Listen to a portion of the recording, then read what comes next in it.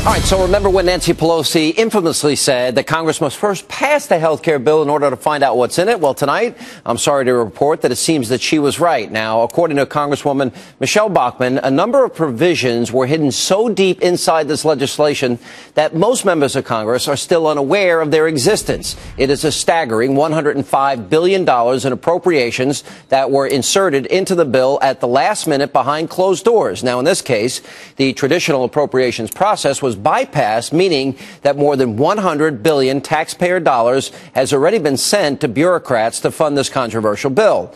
Now, by engaging in this deceitful process, Democrats like Nancy Pelosi ensured that regardless of the outcome of last November's elections, that the hands of Congress would be tied and Obamacare would be funded no matter what. And here to explain how this was even possible and what Republicans can do to roll it back is Minnesota Congresswoman Michelle Bachmann. You know, when I first heard this, I said, well, I couldn't even believe the story. It's so unbelievable because Republicans have been saying, all right, if we don't get the president to sign on board in the Senate, we're going to defund it. Right. So now you found out through the Congressional Research Service. Congressional Research Service. There was a report that was issued 2 weeks before the election. No one was really reading congressional research reports. And then there was another report issued in February that detailed the $105 billion. And this is an enormous sum of money. Right, so $105,464 million. This was tucked away inside the Obamacare bill. People say, well, what's wrong with you members of Congress? Why didn't you know it's there? It's because we didn't get the bill until literally a couple of hours before we were supposed to vote on it, and it's 2,900 pages long. What they did is they took the bill, this amount of money, split it up and put it in different sections of the bill. Nobody knew until February when it came out. We had an eagle eye from the Heritage Foundation. Ernest Istook, a former member of Congress, found this in this report. He wrote a few blog posts. One of my colleagues, Steve King from Iowa, also found out about this, and we've been trying to do everything we can to alert people and say, give the money back. Well, first of all, how breathtaking is it that you can insert it in a 3,000-page bill and lose $105 billion in the process and nobody picks up on it? Well, I think this was intentional, don't you? Yeah, I mean, do you think that Harry Reid, this just like escaped his memory to tell the senators, oh, by the way, if you vote for Obamacare, you're also voting for another $105 billion. Were they that pessimistic that December when they passed this that they'd lose?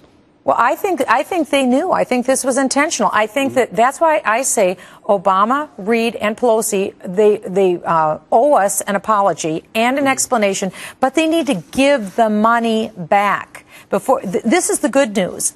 The bad news is Obamacare is pre-funded for the next 8 years. The implementation. We thought if we can't repeal it, at least you could defund it. Yeah, at least we could defund it. You're telling people now that you cannot defund it. No, it's done. It's done. There's no way to remedy this? Yes, there is. That's the good news. Okay, now the good news is we've got this 2-week continuing resolution. Government runs out of money on March 18th. This is what we propose. We've written language to add on to the next continuing resolution that says, Obama, Pelosi, Reid, you give this money back. You didn't tell the American people. You didn't tell the Senate. You didn't tell the House. Give the money back, and then we'll start talking about the budget. This is the first thing. Is the leadership in agreement with you on this? In other words, will all the Republicans in the House hold the line, meaning you will shut down the government unless this money that they inserted to fund Obamacare is given back?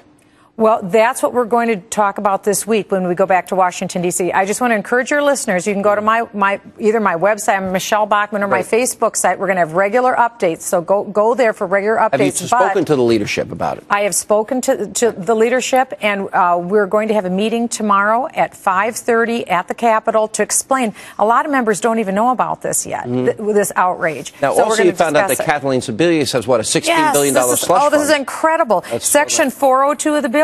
She has a $16 billion slush fund. That means she can do whatever she wants with this money. She can reach in, tap it, spend it any way she wants. $16 billion? Oh, it gets worse than that, Sean. In Section 1311A, she has the right to an unlimited tap on the Treasury Department. So if, let's say, California, that's in a financial mess, they can call her up and say, guess what? We need more money to put in these private health exchanges. Maybe, $30 billion, she can say sure thing without coming back to Congress. I thought Congress appropriated money. So they're saying that they so did the Constitution. So, but where do they get the idea that they can appropriate unlimited amounts of money. That's unconstitutional. They gave themselves that authority. In my mind, that's unconstitutional. I just can't believe nobody picked up on this. Oh, it's unbelievable. Well, why do you think Speaker Pelosi wouldn't let us read the bill? Why do you think Harry Reid wouldn't give the senators the bill until just hours ahead of time? Remember, not one Republican voted for Obamacare in the Senate or House. Right. Only Democrats did. We're running out of time, and I've got to ask you a political question because you are considering a run for the presidency. Well, I haven't made a decision if I will, and I haven't made a decision if I won't. All right, but that means you are considering it. I'm not trying to press you, but if you're not saying yes or no, that means you're thinking about it.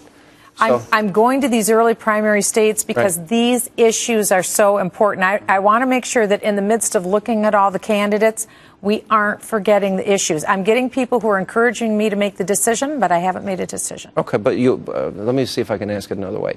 You are thinking about it.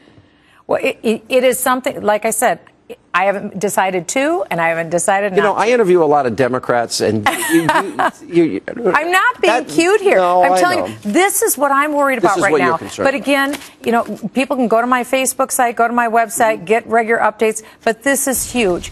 Tell them to give the money back. And the good news is we can undo Obamacare, but we've got less than 2 weeks to get the money back. Let's do it now. Congresswoman, good to see you. Welcome to New York, and welcome to the studio. And